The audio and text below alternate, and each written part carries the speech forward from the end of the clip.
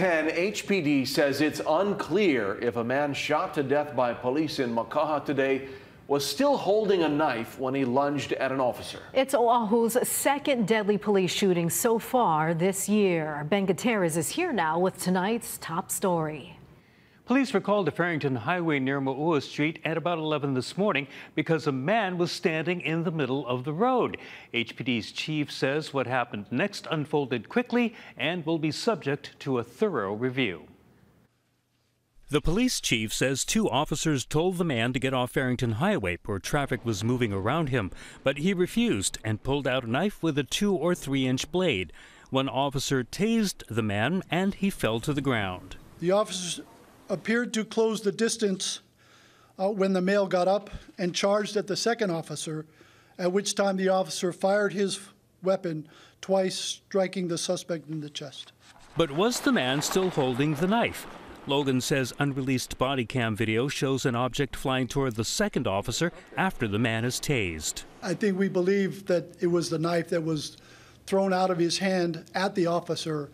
Whether he went to retrieve it or what the individual was doing, that we don't know. These things can turn on a dime. They can turn on a second. Former Deputy Chief John McCarthy says the officers are taught to react quickly and, when threatened, to use deadly force. The officers receive a lot of in-classroom training, textbook training, and then they're taken out onto the field and run through scenarios to sort of give them the pressure of having to make these decisions. The shooting comes on the same day police arrested Corin Farinas for a shooting on Saturday that killed an innocent bystander just 3 miles up the road. The community has also been rattled by drive-by shootings, including one last year that paralyzed Richiana de Guzman. There was also a teenager killed at Makaha Beach, a homeless man killed in Anakuli, a deadly shootout at the Waianae Harbor, and more. I've never seen so much gun violence going on.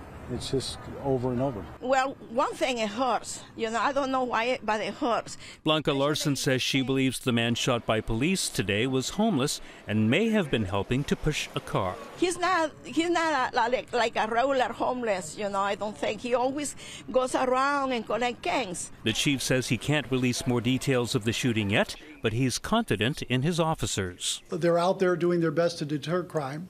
It's unfortunate we have individuals that, for one reason or another, decide to take matters in their own hand and behave in a manner that's not socially acceptable with everyone else. Logan says the officers have 23 and 16 years of service with HPD and have been placed on standard administrative leave. Neither one was injured. Ben Gutierrez, Hawaii News Now.